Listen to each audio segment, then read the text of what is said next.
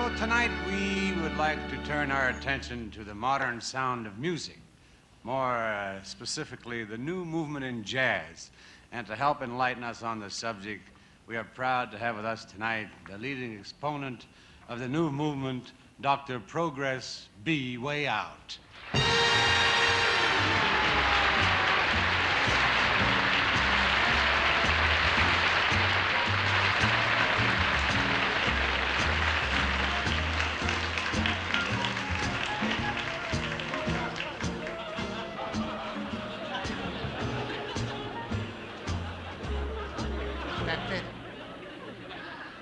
Man, what are we doing?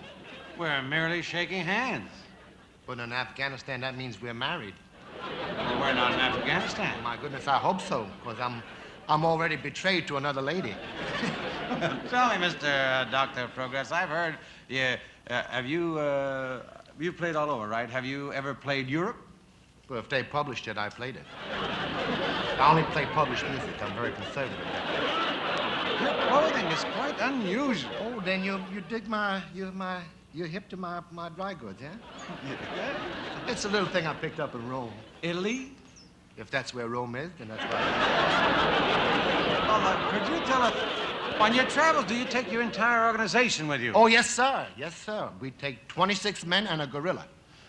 You have a gorilla in your organization? A real gorilla? Well, we need a gorilla. He's very important. He's the one who drives the band bus. The gorilla drives the band bus? Of course, he's the only one of us who can get a driver's license. But isn't it a bit dangerous to take a gorilla with you? He's okay. He don't bother us. We won't hurt him, you know?